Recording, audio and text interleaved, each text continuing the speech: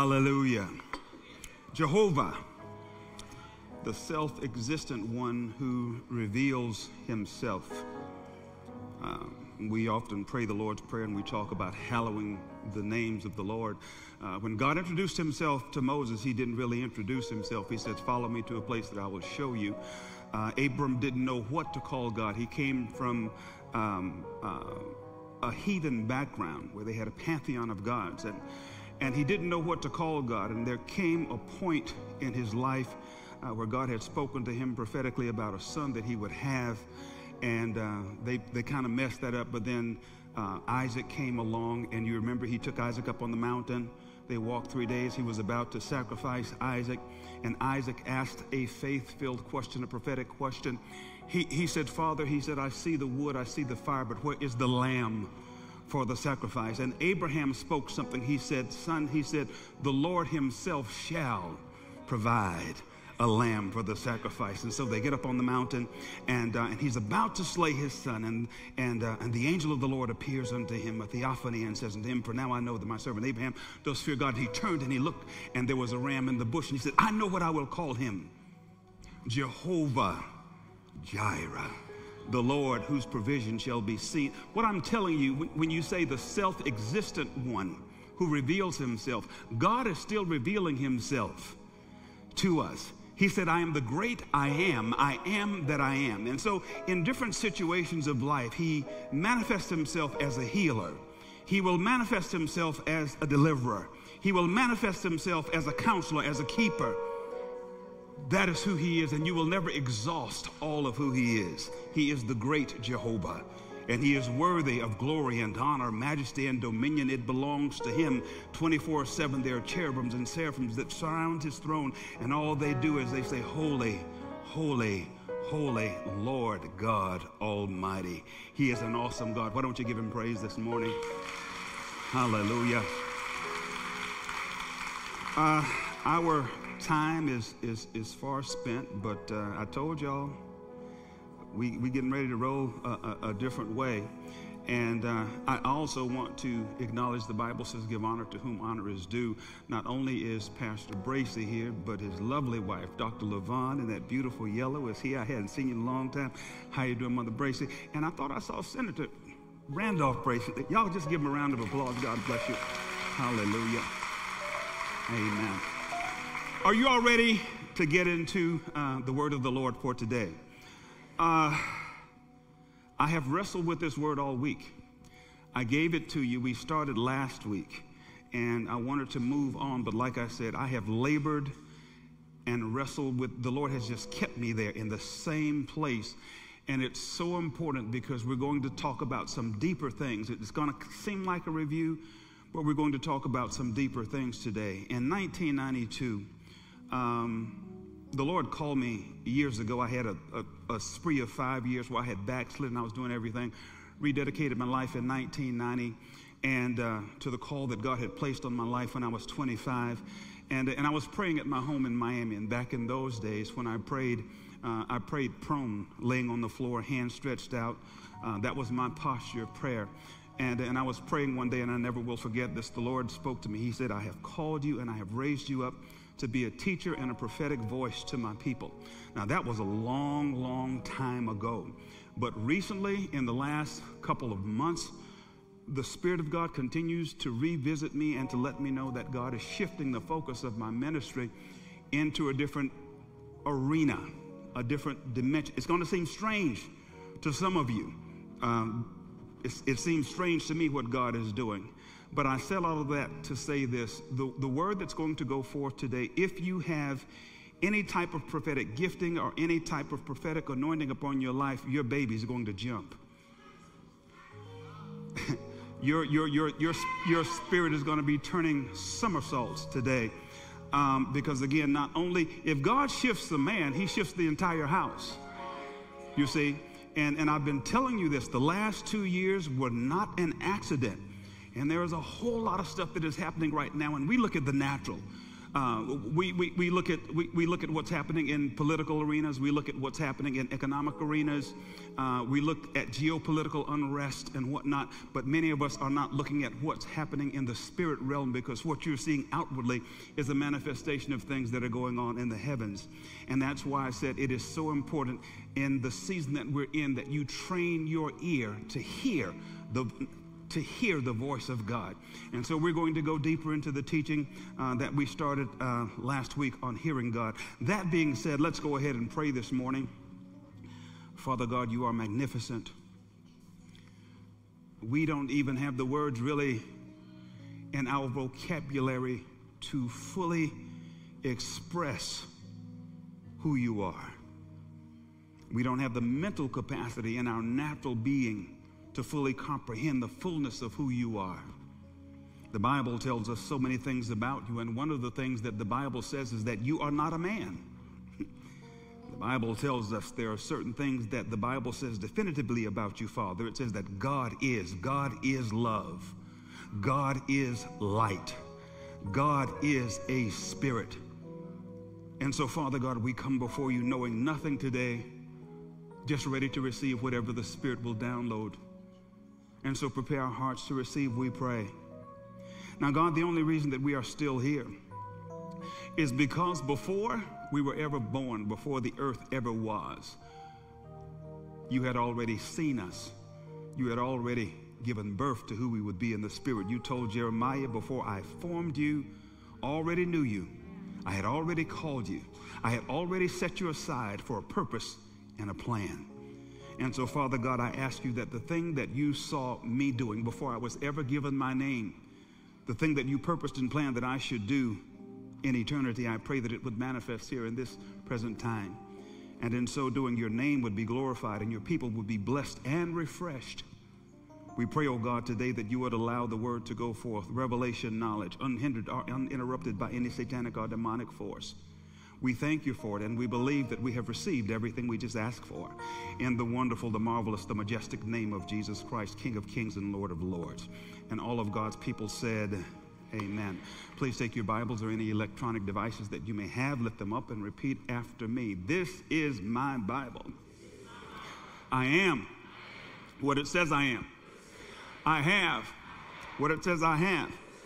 And I can do exactly what it says I can do. I am a believer. I'm not a doubter. I am a doer and not just a hearer. This is the word of faith for my life. Faith comes by hearing, and hearing by the word of God. And I shall be all the better after having heard God's word.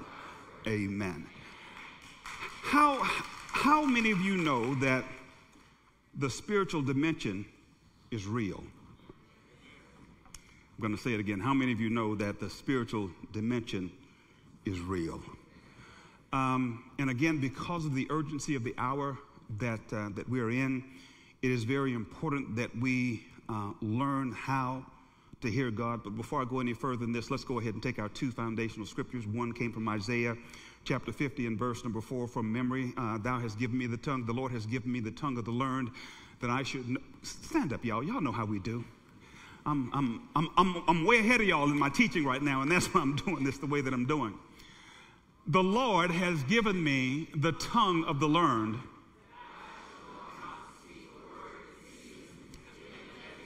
Now pay attention. He wakens morning by morning. Say that again. Early in the morning, what does he do? When does he do it? You remember I told you that one of the easiest times and the best time to hear the Spirit of God is early in the morning while your soul is still quiet. Because when you wake up and you start maneuvering and engaging the day, all 5 of your physical senses are hitting at 100%.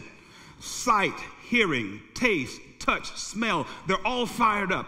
But when you are asleep, when you are at rest, your soul is at rest and your soul is quiet. And so what he does is morning by morning, he wakeneth mine ear to hear. Why? So that I will know how to speak. Do you see what I'm saying? No, you don't. You heard what I'm saying. I said, do you see what I'm saying? when you see what I'm saying, you'll get it. All right, now, let's go ahead and go to the next verse and read this. And this is the account of this young boy who his mother had prayed for. And he is now she's weaned him, she's taken him back. He is ministering to the Lord under the tutelage of a high priest whose name is Eli. And he has this supernatural experience that he cannot understand. And when God first speaks to him, like many of us, he says, is that God or is it my mind? But because he didn't know to do that, he went to the spiritual authority, this is so important, that was in his life. He said, you called me. He said, no, I didn't. He said, go back and lay down. Now, because the spiritual authority wasn't sharp where he should be, it took him 3 times before he perceived what God was doing. And so this is the account of Samuel's call into the prophetic ministry. So let's go ahead and read this. And the child Samuel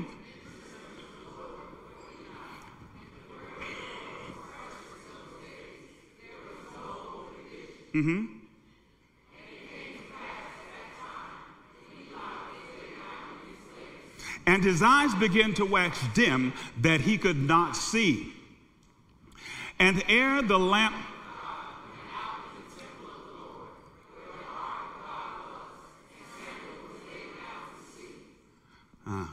the Lord called Samuel, and he answered, here I am. And he ran to Eli, and he said, here am I, for thou callest me. He said, I call not, lie down again. And he went and lay down. And the Lord called yet again, Samuel. And Samuel arose and went to Eli and said, here am I, for thou didst call me.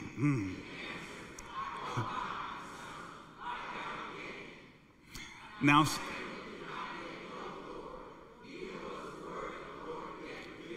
read verse 7 again.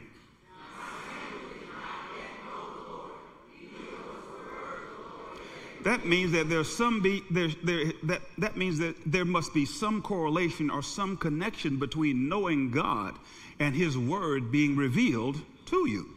Okay, next verse. And the Lord called Samuel again.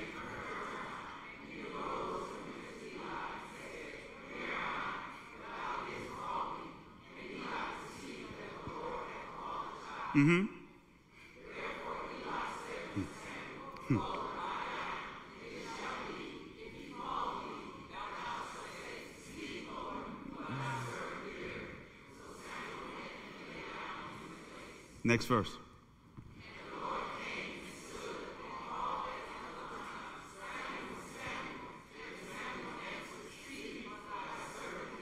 You may be seated. One of the tragedies of this particular text, if you read the narrative all the way through, is when you find out what the Lord was talking to this young prophet about for the first time. Do y'all know what he was telling him about?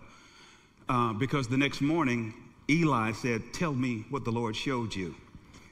And basically what the Lord had said is, you are condemned, your house is condemned, your son is condemned, and you all are going to die because you did not perform your priestly duties as it relates to correcting your sons because of what your sons were doing in the ministry, and you did esteem your sons higher than you did me. Therefore, you're going to die, your sons are going to die, and your male descendants are going to die. If you want to check it out, just keep reading it. It's right there in the passage. Now, you remember last week I told you, I said that here is the thing, because God is always talking. The problem is we don't know how to hear God. You remember I gave you the example? I said that there are hundreds of thousands of waves, radio waves, with different frequencies that are moving through this room right now. And not a single one of you in your natural self, in your human capacity, can pick up on one of those waves. But if we were to bring in, let's say, a satellite radio, then all of a sudden those frequencies can be picked up. There's a frequency that I'm speaking to. Jesus, do you? There's a frequency that I'm using to communicate with you right now. And a lot of times we get interference on that frequency because there's so many other electronic devices that are on that frequency. But if I have the right equipment, I can pick up the frequency. And so when the Holy Ghost, I need y'all to find this scripture for me. Jesus said he will take a mine and he will show it unto you. You see, what the Holy Ghost does, he allows you to pick up on one particular frequency, and that is a spiritual frequency, because heaven is broadcasting 24/7. And so the Holy Spirit allows us to pick up on what heaven is saying, because God speaks to. Don't let folk tell you, don't let religion tell you God doesn't speak. People told me God doesn't speak to sinners. That's a lie. Paul was on his way to have Christians thrown in jail, and God spoke to him. You had Naaman, the Juju man, was getting ready to go and try to curse Israel. God spoke to him. You had an Egyptian king who was a sinner that took Abraham's wife. He said, didn't you know not to touch him? You see, so one of the things, when you talk about hearing God in frequencies, one of the things you have to be careful of is noise. Noise, spiritual noise, stress, anxiety, anger, these emotional things that get us all out of the spirit.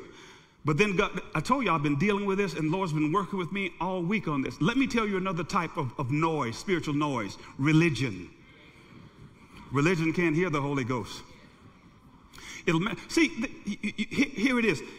When you put God in a denominational box or a traditional box, don't you know God is bigger than your box? Here you have a Messiah. The oracles of God were given to a nation called Israel. And throughout the history, the promise was given of a Messiah that was coming, a Messiah that was coming. But when the Messiah showed up, they didn't even recognize who he was. You see, and so the question has to be asked, what if he showed up today? Would we recognize who he is? And so it's important that we learn how to hear the voice of God. And so I want to go a little bit deeper and talk to you about a couple of things, because what the devil will always try to do is confuse your hearing so that you don't hear God. Once again, I want to ask this question. How many of you have ever said this? Is that God I'm hearing, or is that my mind?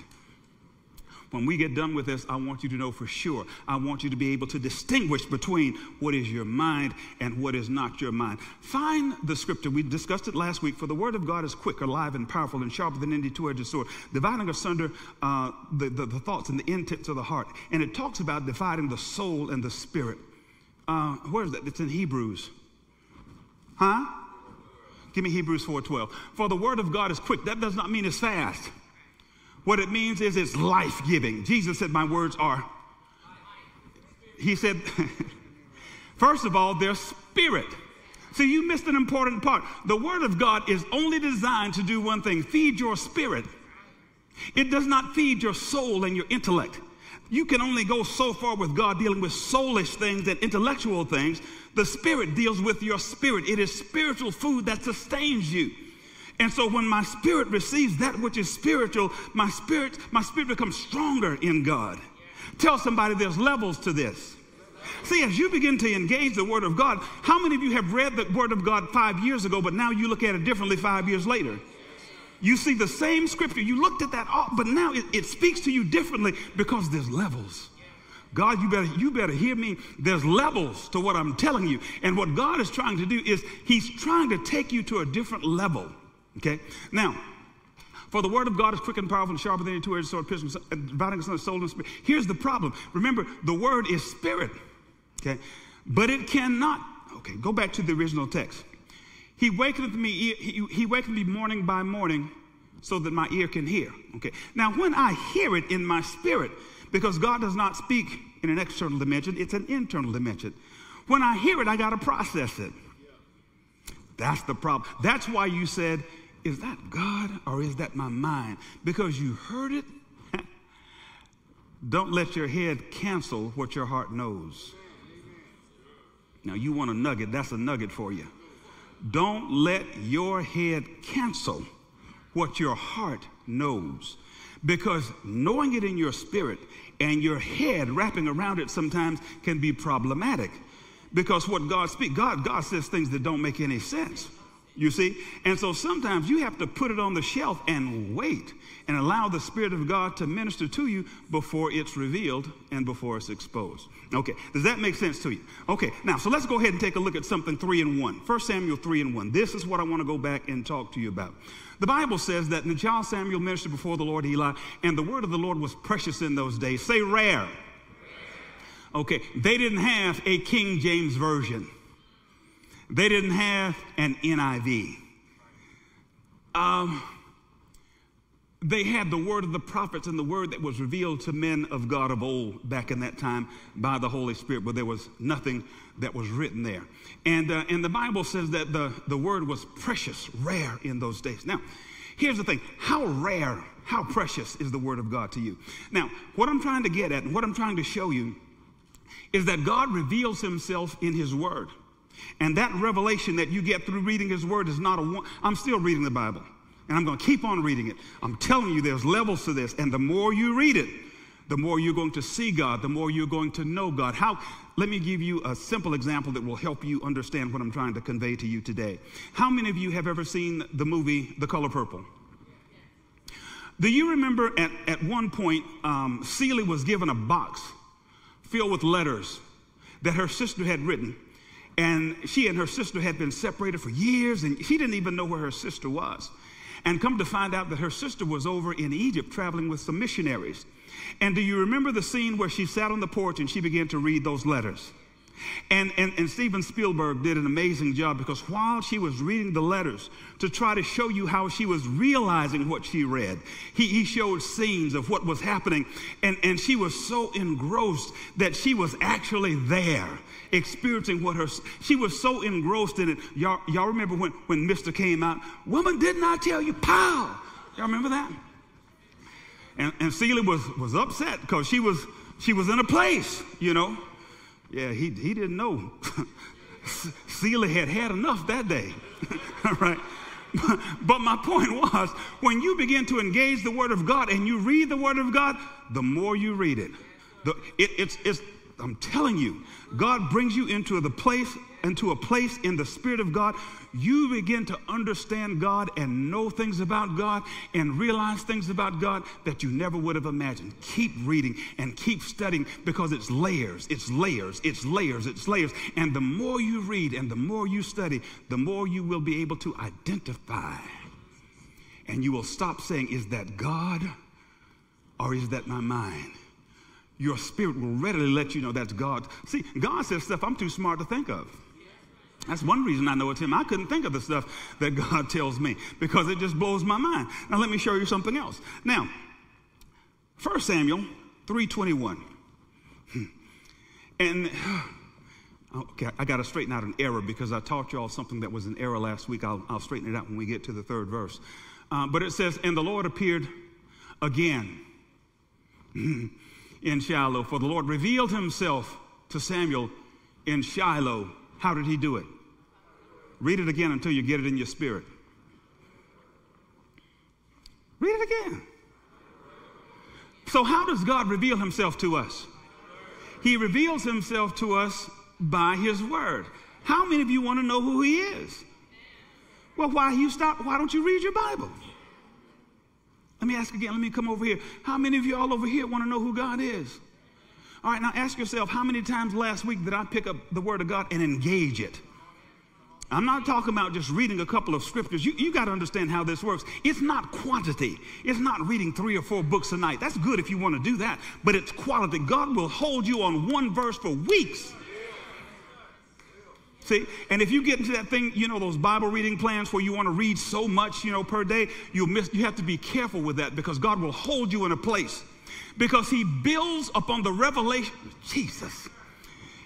He can only build upon the revelation that you have. He cannot take you beyond a revelation that you don't have. And see, many of you wonder, because it seems like, and you're frustrated by this, because it seems like you're not going to the next level. He can't build upon a revelation that you don't have. He talked to the disciples. He said, "Who do men say that I am?" Some said you're Elijah. Some say you're that prophet. He said, "I'm not concerned about that." He said, "I want to know, who do you say that I am?" Peter said something that blew Jesus away. He said, "Thou art the Christ, the Son of the living God." He said, "Simon Peter," he said, "flesh and blood." Y'all better hear what I just said. He said, "This revelation that you just received, it did not come by way of flesh and blood." He said, "But my Father which is in heaven has revealed this unto you." God still wants to reveal himself to us, but you're going to have to get into your word. Okay. Now, Where did I tell y'all to go? 1 Samuel 3:21. Okay, now let's go to the next one. Psalms 119:30. Revelation. Okay, Psalms 119:30. We didn't talk about this. All this is new scriptures. So it seems like I'm teaching you the same thing, but it's new. I know the Psalm says something other than that light.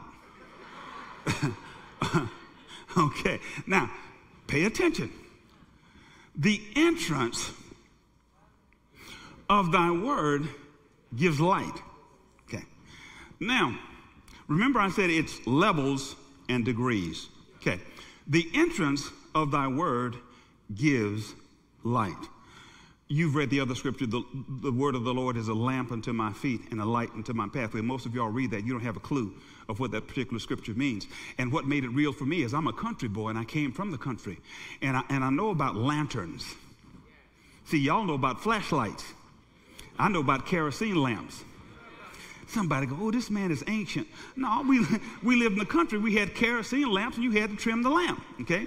Now, with the kerosene lamp, if you go outside where it's dark, you can only see so far because that's all the light that you have. But it is enough light for me to put one foot in front of the other, you see? And so the entrance of his word gives me light, which means the more I let in, the greater the light that I have. And the more light that I have, if I have more light, now I'm not saying that I have more Holy Ghost. Please don't screw that up. Excuse me. Get that all messed up because church folk mess up stuff. What I'm saying is the more you read and the more you grow in the things of God, the more light you have, the more light you have, the more you can see. Now, when I tell you there's levels to this, you keep walking with God and God will show you things around you that other folk can't see.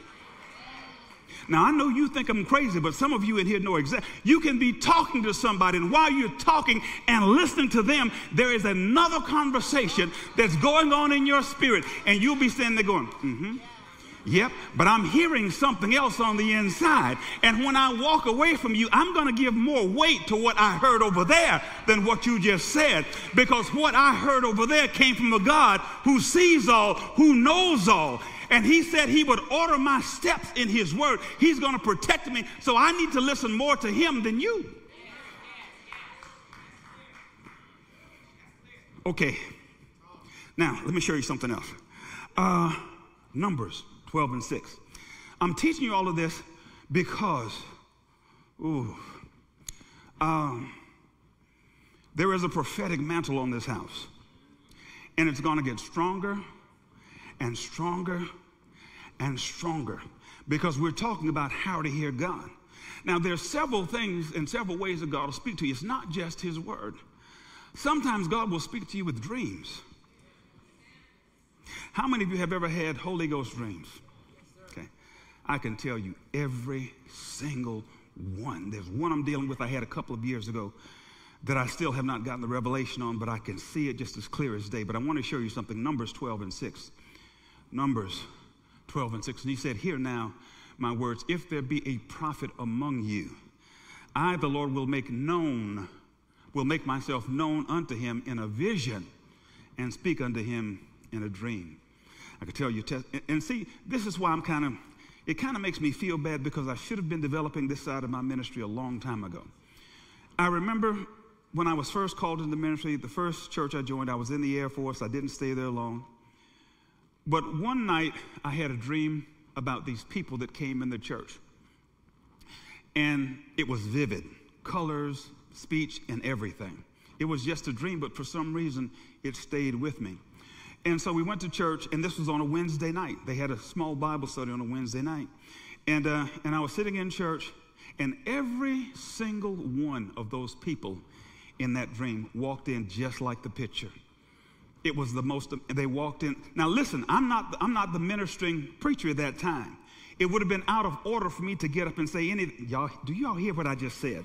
Because I'm telling you, there's rules to this, you see, and God is not a God of confusion. Well, why did God give me that dream? Training. So all was training. I remember when we first started our ministry, oh man, I wanted my family to be with me so bad. I cried and cried because they didn't want to go and they stayed where they were. And I cried. My heart was crushed. And I had a dream one night, and God showed me this dream. I've told y'all about this before, that was full of fruit. And have you ever seen those machines that shake pecan trees? It's a big, well, you couldn't see the machine, but the tree just started shaking just like that. Everything fell to the ground, except for 2 or 3 pieces of fruit. And then God spoke to me in my dream. He says, don't worry about what's on the ground. He said, the few pieces that are on the tree are all I'm going to need to get you where I want to go. It was, when I had that dream, I woke up, and it was like somebody came and lifted a burden off of my shoulders and put that burden somewhere else, because God speaks to us in dreams. Now, I'm going to tell you the last dream that I had, because there's several of them, but let me tell you one more. I went back to Greenville, Florida in a dream, in a vision. Went back to Greenville, Florida, and the house that my father built, where I grew up in, I saw the house.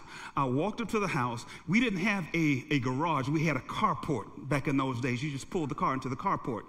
I walked into the carport because that was the way that we went into the house, and you opened the door and you went into the kitchen. That was the first thing. So in this dream, I'm back there at the house. I'm walking in, and I open the door, and when I go in, instead of my house, and I remember this house is maybe 1,300 square feet, very small house. When I walk into this house, everything is white.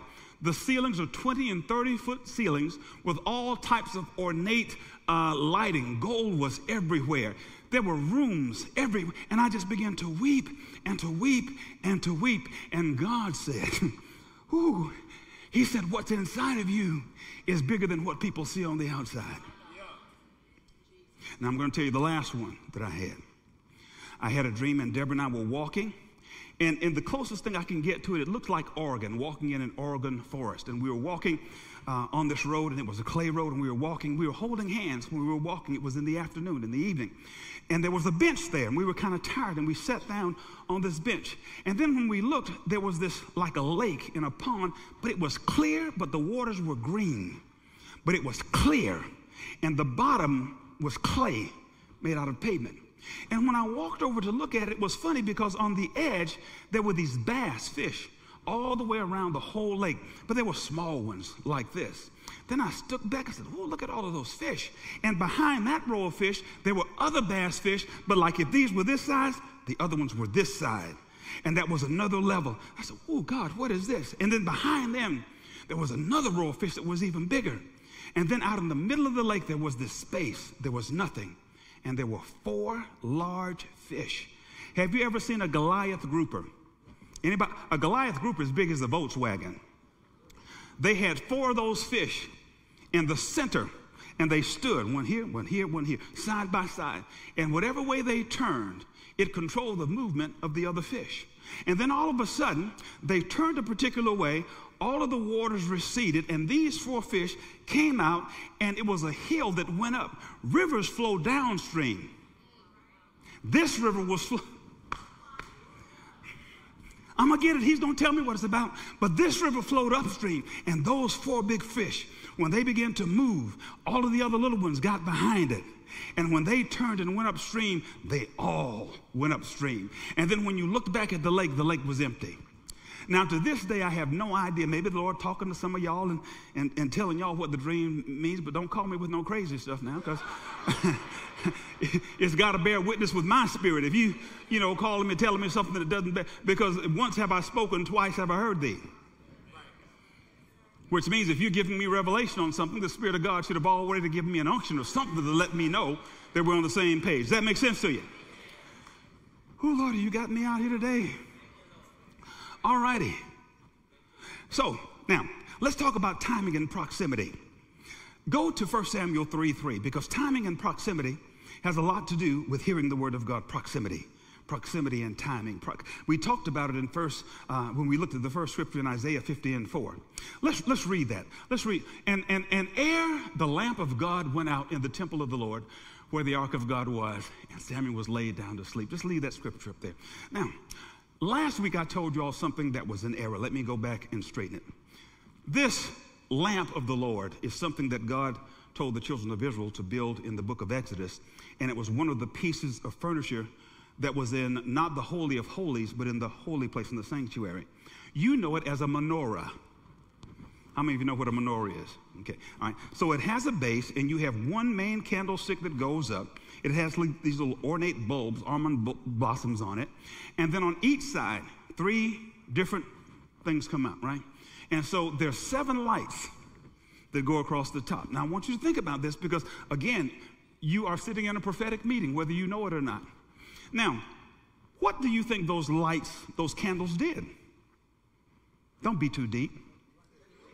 They gave light. See, y'all try to get too spiritual and too deep. When you get too deep, you get all messed up. They gave light. It was dark. They didn't have electricity. They didn't have any of this. And so those 7 candlesticks gave light. The entrance of thy word gives light. Say, tell me a little bit more, Pastor. Go to Isaiah 11 and 2. When you talk about following God, those 7 lights meant more than just 7 lights. They represent the 7 spirits of God. I'm going to say it again because some of you, I'm not going to teach you all of this because this in itself is another 1-hour teaching by itself. What are the 7 spirits of God? And the Spirit of the Lord shall rest upon him. The first one is the Spirit of the Lord. And the next one is the Spirit of wisdom. And the next one is understanding. And the next one is Spirit of counsel. Morning by morning, he waketh. The Lord has given me the tongue of the learned, that I might know how to speak a word in season to him that's weary. Doesn't that sound like counsel? Some of you are tired right now, and you need a fresh word. You need a prophetic word from God to help you go. When I got tired and I was ready to quit, you know what made me keep going? A prophetic word. Deborah and I talked about this the other day. When I was in transition and we were getting ready to start this church, I was so down. I had behaved so stupidly and silly, and I just didn't want to do nothing. And the Southern Baptists had sent a preacher by that afternoon. They were, again, reconciling, trying to mend the breach between slavery and Afro-Americans. And they said, well, we'll pay you. We'll get you started, da-da-da-da-da. And when they left, it just didn't feel right. You remember? And so this was a Sunday afternoon, and I was laying around the house depressed and beating myself up. And Deborah said, I thought you said the Lord told you to go to so-and-so's church. I'll go. I don't feel like it, you know. So we got up and we jumped in the Astro van, and they were already having church when we got there. I sat way back in the back because I really didn't feel like being there. But I had already told Deborah the Lord told me to go. But how many of you know you don't always want to go where the Lord tells you to go? So I'm sitting back there, copacetic and whatnot, and they're doing their thing, you know. And this guy looks at me. He says, sir, he said, come up. He said, the Lord wants to talk to you. I looked around like that because I was on the last row. But I know he wasn't talking to me, not in the shape. He said, I want you to come up. Call me in there, bro. Man, when that man finished talking to me, I was in a mess. He whispered in my ear, told me what I had done, what was happening in the spirit, and how I was trying to be stopped. And then he said this. He said, don't worry about any of it. He said, God told me to tell you that he's about to bless your future endeavors. And I just broke down and cried. And then he called me and he whispered something in my ear that only me and God, same thing with Deborah. Lady prophesied to Deborah. What I'm trying to tell you is, you see, sometimes you get to places where you're just tired. Your get up and go just gets up and leaves. And when God has something critical for you to do, he will send a word he gives power to the faint. And to those that have no might, he renews your strength. And what that man said to me was exactly what I needed to hear. I'm walking in it. I'm living in it. You don't understand how powerful a prophetic word is. And you have to know my heart. Because I told God, I said, God, before I teach something wrong, kill me and take me home. And I stand by it right now. I would rather go home and be with the Lord than not spend time laboring before God and make sure I have an accurate word from God before I give it to you so that I don't have you running off half-cocked and looking stupid.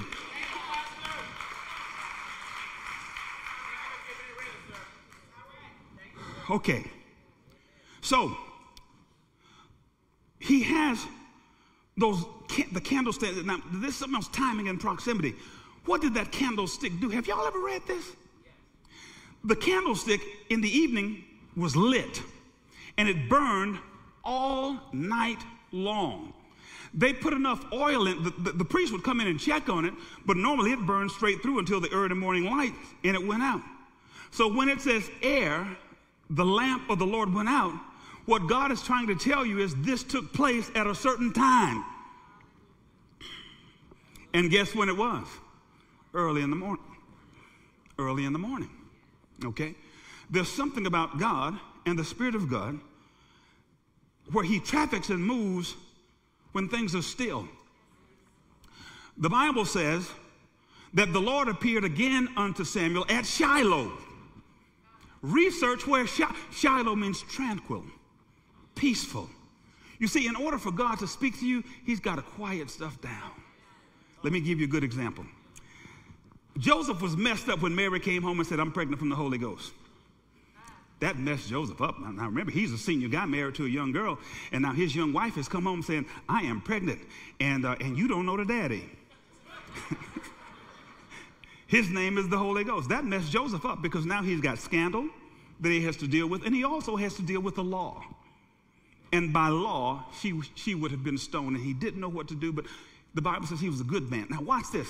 The Bible says that the Lord came to him not while he was awake and dealing with his, y'all never read this? He didn't come to him and deal with him when his mind was preoccupied with the drama that the Bible says he waited until he went to sleep, and God came and he spoke to him in a dream. You see, and this is why the Lord speaking to Samuel at Shiloh is important. You need to learn how to quiet yourself. Sometimes you know what I've learned as a pastor? I don't always have to be available to you. Deborah will tell you I carry my phone everywhere. And when I don't have it, I have on my watch, which is connected to my phone. And one day the Lord spoke to me. He said, you don't always have to be available for them. I would rather you be available for me. And so I'm saying that to say this. Sometimes you've got to disengage from stuff and people. I'll be back. You know, don't stop calling. I want to keep you encouraged, but I'm not going to talk. But you know, what I'm saying is I'll be back. Learn how to get somewhere and get still so that you can hear God.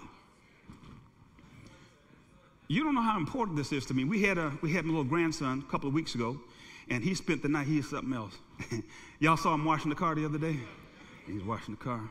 He calls me Papa. And Deborah was trying to tell him, said, "You time to get ready for," and he did. He's a good little. But my thing is, carve out time for God. You make time for everybody else, for your job and everything else, but Lord, what is this thing with the yellow you talking to me about today? But you've got to carve out time for God and get still so that you can hear what the Lord is saying. Amen? Okay.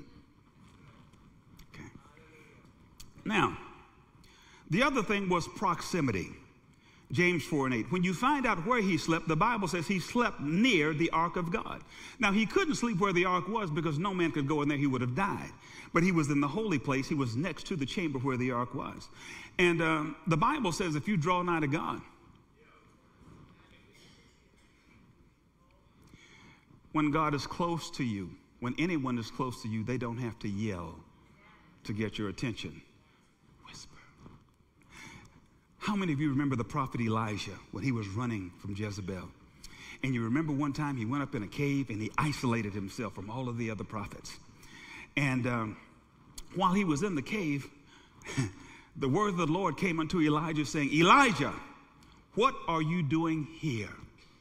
And then there were several other things that happened. There was a storm, big old storm. He went outside because he thought the voice of God was in the storm. And guess what? It wasn't the storm. Then there was an earthquake that shattered rocks and everything. He went outside because he thought God. Then there was a firestorm. He went outside and he didn't hear God. And then there came to him something that was a still, small voice. That's where you hear God. It's a still, it's a whisper. I love you, Marvin. I love you. Everything's going to be all right. If God is yelling to you, you're a long way from God. He doesn't yell to people that are close to him. And if you really want to get close to him, engage his word more. The more you engage, he said, see, because what you're showing God is you're drawing nigh to him. And God says, if you really want to get close to me, how many of you really want to know the voice of God? You really want to hear it. He said, if you draw nigh to me, he said, I will draw nigh to you. Now, because we're teaching about this, I was telling Deborah, we've been talking about this all week. Okay.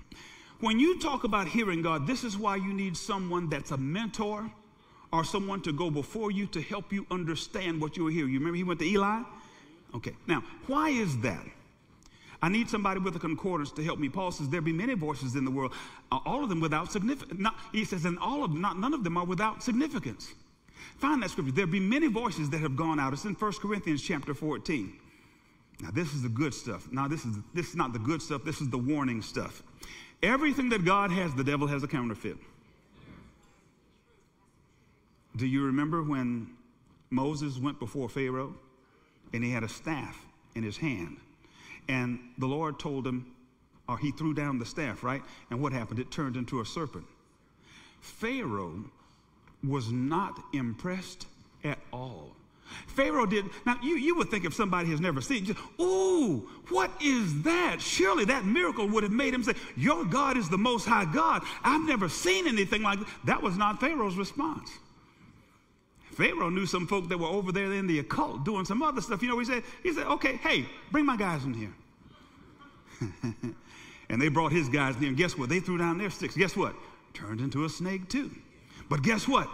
Moses' snake ate their snake. And Moses reached down and picked up the snake by the tail, and it became a staff all over again. Paul was in Philippi. I think it was Paul and Barnabas. May have been Paul and Silas in Philippi. And when they went into the city, day one, the Bible says there was a woman there who made her masters much gain. And she was speaking with a spirit of divination. I'm telling you this because these things, everything that God has, the devil has a counterfeit.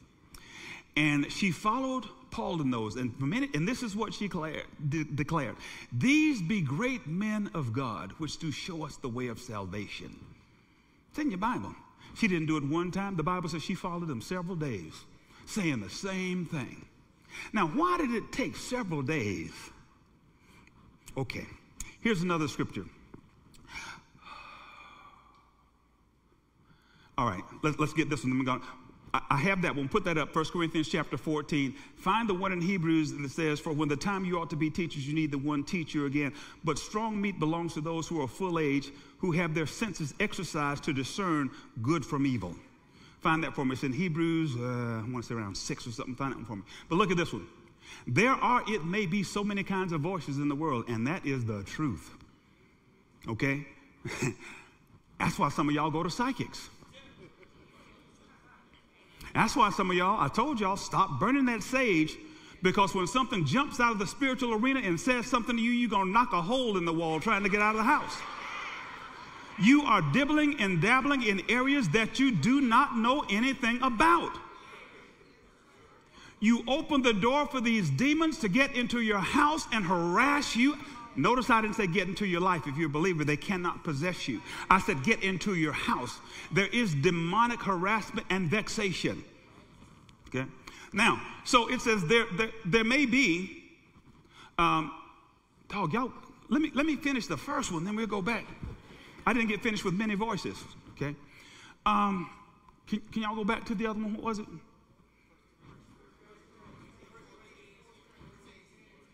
Anyway, y'all read it. It talks about there be many voices. There's many voices. I'm going to tell y'all a story. It's a true story. I don't see Frank and no, they back there. My daddy, one time, and my mother, I was a little boy, but I'll never forget this. There was a guy in Georgia, in Donaldsonville, Georgia. His name was Dr. Dallas Moore. Lift your hand if you know what I'm talking about. People would get in vans and buses and drive overnight to get an audience with Dr. Dallas Moore. I never will forget it because I was a little boy. We stayed overnight. We stayed in the car outside his front yard. And as kids, you know, we run around playing until our parents went in to see Dr. Dallas Moore. Now, he went under the guise of being a Christian man. And they said when you went in, he had candles burning here in 2 buckets. You were supposed to put an offering in the bucket. And what my parents went there for is my mother wanted to have a child. I was adopted. She wanted to have a natural. This is true story. Okay. Went to see Dr. Dallas Moore. Okay. He gave him a pouch of something. Have y'all ever seen the red paisley bandanas that you tie up your head with? Well, he put it in a pouch. It was like potpourri. See, They used to call me a progan child. A progan child was when your parents left you all in the drawers looking at everything. I was progan. I probed up on some stuff I shouldn't have probed up on, but I was progan, okay? And I always wondered what that little bag was. Check this out. Not long after the visit, at 40-something years old, my mother conceived. Okay. And people went there so that he could speak into their lives. Now, as I look back on it as an adult, something about that didn't seem right. But he was hearing from somewhere. Did you hear what I just said? He was communicating with somebody somewhere. In the spiritual realm, there are all types of voices. And until you get rooted in the things of God, be careful what voices you listen to, because not every voice is the voice of God. If I come in here and I tell Edna and John, y'all, the Spirit of God says that you all are not supposed to be married. John is supposed to be married to sister so-and-so and so. First of all, they're going to cuss me out first because they know that I ain't going to tell them nothing like that. But do you know how many people have had their lives ruined because they went to a ministry where there was supposed to be a prophetic anointing and somebody supposedly prophesied into their life, and now their faith has run aground. It's shipwrecked. They've left church. Don't want to have, there's many voices. Let me get deep. How many of you have ever heard of this brother, Manasseh Jordan? Yes. Raise your hand. Okay. This boy, when he first started, boom, calling out phone numbers, names. He was accurate. Find him now. You're going to see a little guy sitting on a pillow in a temple, legs crossed, hair braided, looking like a woman, talking about the Spirit is the same as chi. Look it up. It's on Google. Go ahead. Go ahead. I'll give you a minute. Look it up on your phone right now. Okay. This boy has gone crazy. What I'm trying to tell you is there are many voices. This is why the Word of God is a foundation. Everything has to be built upon the revealed will of God that we have in His Word. There is a foundation and there are walls. There's a framework. Anything that's not built upon that goes outside of those walls of God's Word, you got to throw that away. I don't care how deep it is. I don't care how precise it is. I don't care if they told you your address, your name, your grandmama's address. I don't care. If it goes off the rails, you will not know unless you have a working knowledge of the Word of God. Say, wait a minute.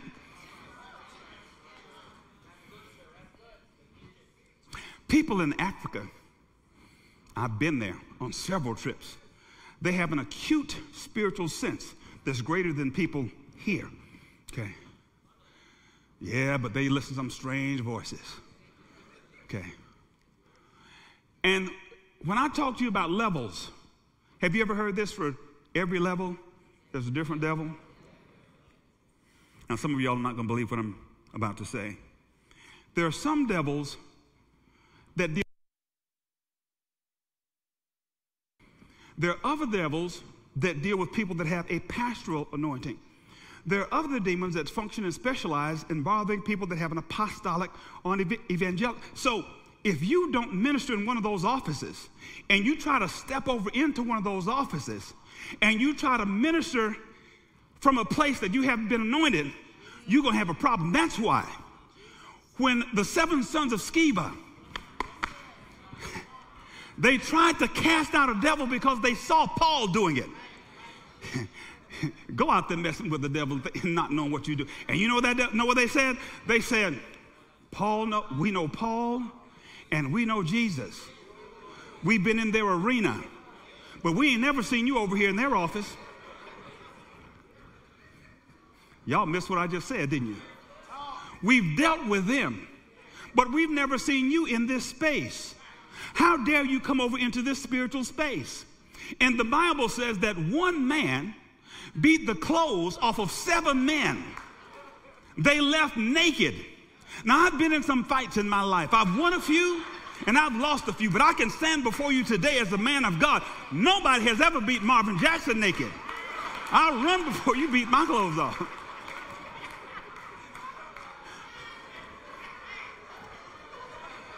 And for y'all folk that are burning this sage and out here bothering with these signs. I'm a Leo, and I'm Cancer. You are bothering with things that you are not equipped to bother with. If you want to know something, go to God. Why would you insult God by consorting with devils? Almost done. Okay. Woo. Ephesians 1:17. All right, before we do that, let's get 1 Samuel 3:7. Y'all getting anything out of the Word of God today? 1 Samuel 3:7. Next 30 days. Watch what's going to happen in the next 30 days. Watch what's going to happen to some of y'all with your dreams and whatnot.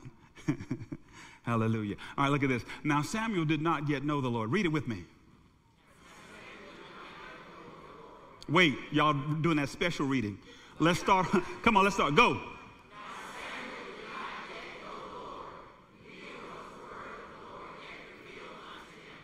Now, we looked at 1 Samuel 3:20, where it says that the Lord appeared to Samuel again at Shiloh, and the Lord revealed himself to him by his word.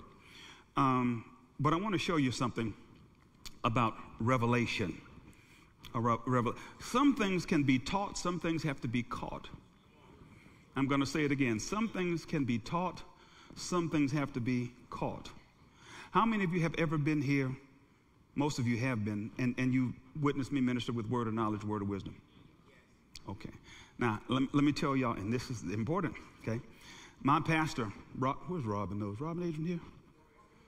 Mike Mitchell, they know we were all in the same church, same church together. I had come out of the Baptist experience when I met Pastor Mitchell.